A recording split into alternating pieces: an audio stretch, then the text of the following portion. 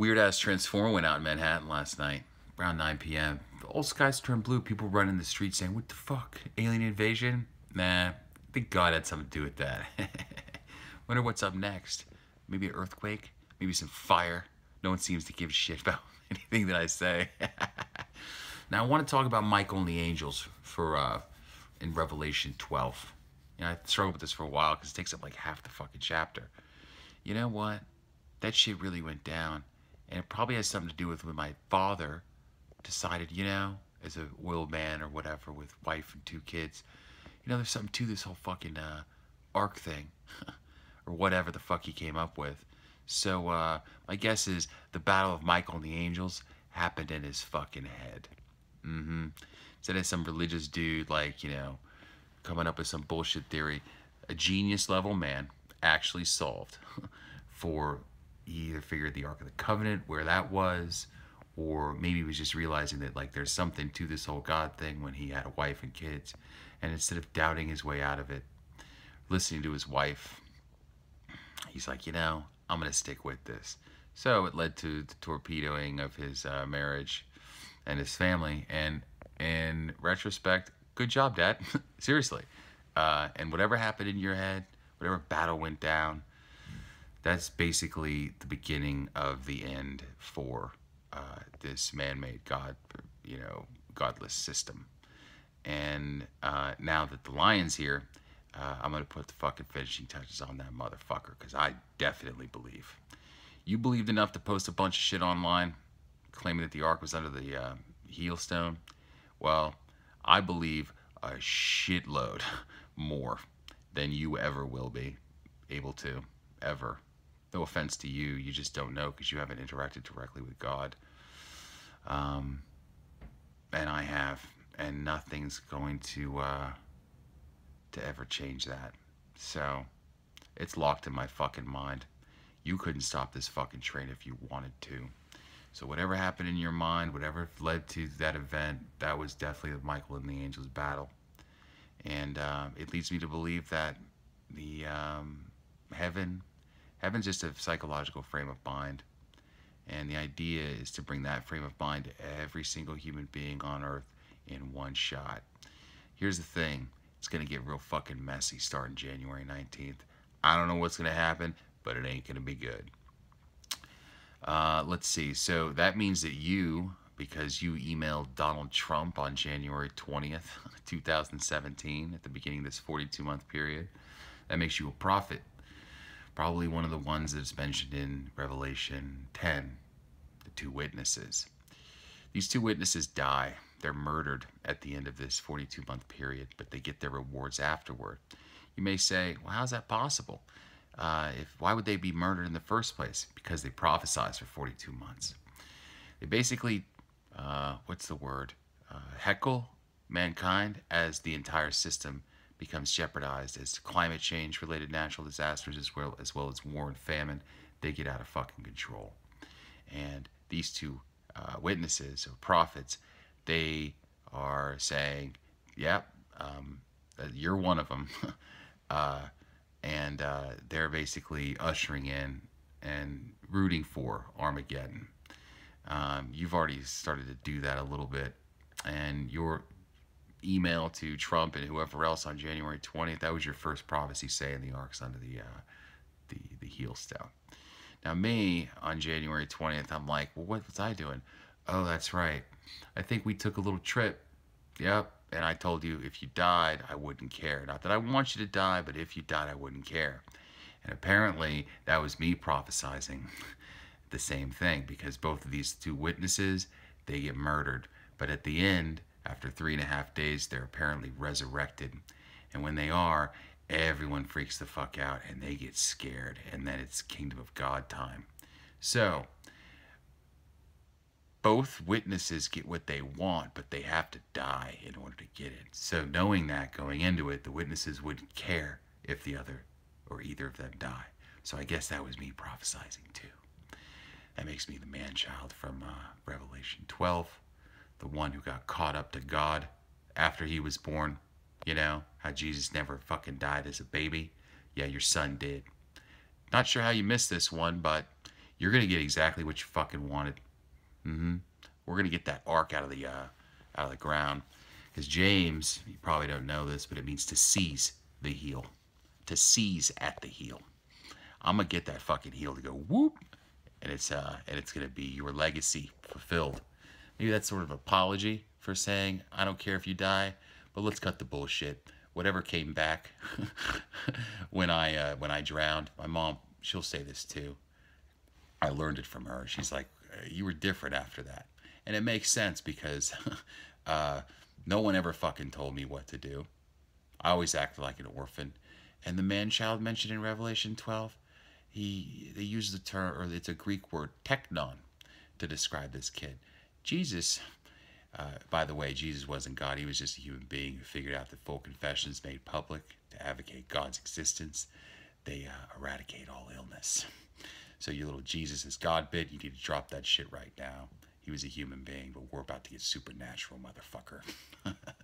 Anyway, they use the word teknon to describe this man-child. Well, Jesus was always called huios, Huios, huios, in the New Testament, which means like the good kid, the kid who always does shit right, doesn't disobey.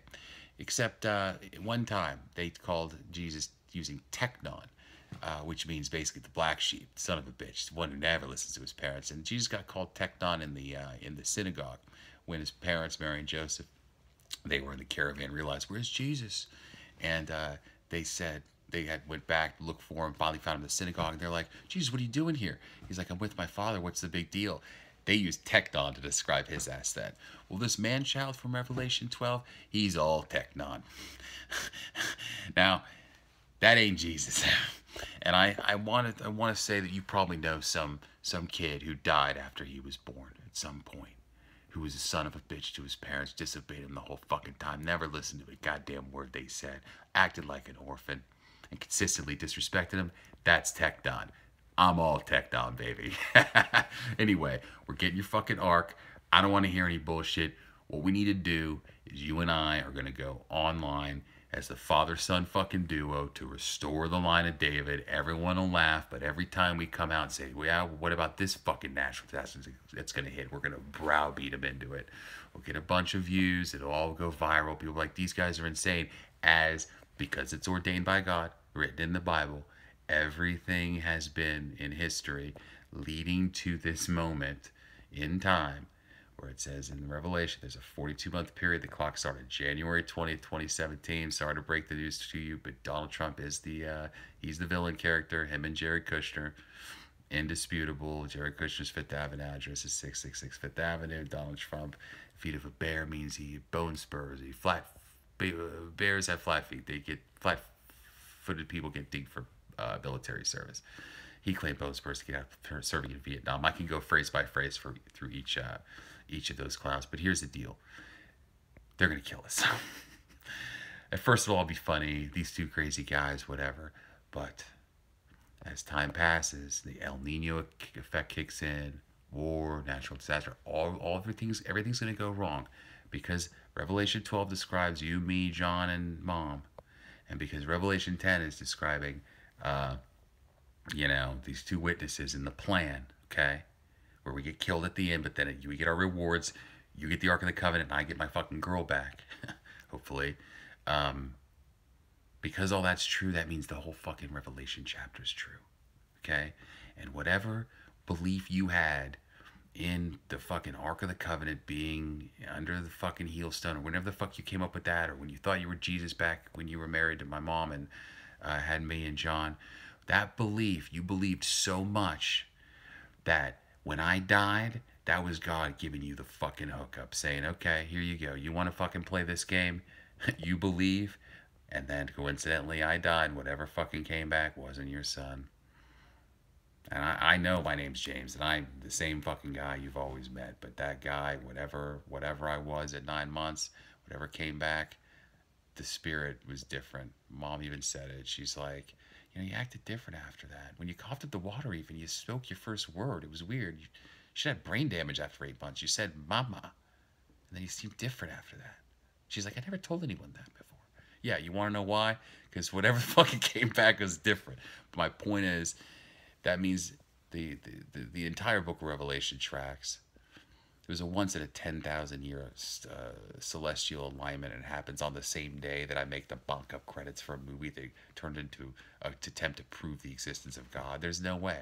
And I had no fucking clue about any of this God bullshit. I always thought you were fucking crazy when it came to the Ark and shit like that. But it turns out you were spot the fuck on, and you're going to get exactly what you want. But you're not the Messiah. You're not the Mashiach, because it's not a big deal. You're not the Mashiach because your father isn't a direct descendant of King David. That's very important with the Jews. The Mashiach, his dad has to be a direct descendant of King David through his dad's side. Your dad's from Germany. My dad is a direct descendant of King David. So that's it, man. That's the plan. Whenever you want to do it, let's do it. Otherwise, I don't want to fucking think about this anymore. But this is, you got us into this shit, and you're going to help me get us out of it. I'll get your arc. You're going to help me get the girl back, and it's time to fucking rock and roll. What I need from you is just a place to stay where we can openly claim this publicly, because I can't do that shit from here. I don't need food. I don't need fucking money. I don't need any of that shit. I just need a place to stay where no one fucking bothers me. I can smoke freely outside. If you can do that, I can help you get the fucking arc back. Otherwise, I don't fucking know. But one last thing I want to leave you with is it's supposed to be a 42-month period when this Antichrist figures, and it just means he's the bad guy, i.e. he's not going to budge on climate change, and the whole world's going to fucking collapse because of it, okay? It's going to come up quickly, right? But the point is that started January 20, 2020, and God's real fucking specific about dates and times. That ends July 20th, 2020, okay? 42-month period, all right? It says there's 5 months where these 200 million riders, they're basically it's people causing anxiety in people's minds, all right? There's 200 million people who are going to basically be saying, these two guys are insane, don't listen to them, blah, blah, blah. And we're going to be like, nope, we're the fucking guys, you know, like, this is it, time to fucking go. And they're going to be like, I don't know what to do, like, they fit all the prophetic requirements, but it's weird, and they're going to freak the fuck out. There's a 5-month period of that where people, they have this anxiety, they wish to die, but death escapes them, okay? And then there's a 13-month period where 1/3 of humanity dies, okay? And then after that, when we get murdered, then when we come back, God rains down fire, whatever the fuck he's going to do, who knows, it's going to be awesome. But the rest of humanity dies who don't upload full confessions to the internet. I've already done it, so have 32 other people. It cures all illness. When you do it, you upload like a full confession, you're going to see your health goes from whatever it's at now. Like if you have a smoker's like cough or whatever, that shit's gone. You're going to be able to breathe again. You can prove this right now. But my point is that the 5-month clock starts January 19th, 2019. That's in like fucking 20 days or whatever. 20 days from when I film this. I don't know when I'm going to send it to you. But then that ends June 19th, 2019. And then the 13-month clock, I assume, was the fucking heat waves, and we're sitting there being like, yeah, it's the end of the fucking world. They're like, you're crazy. And then boom, people start dying. Yeah. Okay, then that clock is June 19, 2019 to July 20, 2020. All right, that's the grand finale kind of thing. But something's going to happen on January 19th. I don't know what it is. Either you and I hook up and then we have this shit go viral. Maybe that could be the big thing. Or maybe it's just like God does like some fucking, you know, I don't know what the fuck. We're talking like Day of the Lord shit. Like whatever the fuck that means. Because that 5-month period where no one dies but they have anxiety is exclusive, mutually exclusive from the 13-month period where 1/3 of humanity dies. You see? So those are 2 separate periods. That's a total of 18 months. You backtrack from July 20th, 2020. 18 months is January 19th, 2019. It's fucking December 28th. We're talking like 3 weeks, man. So anyway, I just wanted to share that shit with you. I know it's a lot, but this is the real deal. Okay? So there's no other explanation for it. Your belief that the fucking ark was under the heel-stone. You torpedoed your fucking family and marriage. I'm glad you did, by the way. I don't give a shit. Again, like, I don't give a fuck. I did when I was younger, but I really don't fucking care. The only issue I take with you is that you're closed-minded. You don't have a open fucking mind. It's always pissed me off. It's like your way or whatever. Well, fuck that. Okay, so we can come at this like peers, colleagues or whatever, which I don't, you know, I prefer to do this alone, but I figure I should let you know because it's going to be awesome. It's like kind of like the gift of a lifetime. But anyway, so you keep a fucking open mind. If you upload a full confession using your 10 commandments, right? The whole thing you're trying to find, yeah, they actually have a purpose aside from fucking finding the physical thing. You use those benchmarked against your, confession or whatever. Use Exodus 20 verses 1 through 17. You upload a full confession. Your health is going to be perfect. You're going to be like, how the fuck did that work? It's God. We're getting supernatural. This is how Jesus healed people. He was not God. He was just a dude who figured out that this shit works. It's time to fucking rock and roll. Happy New Year.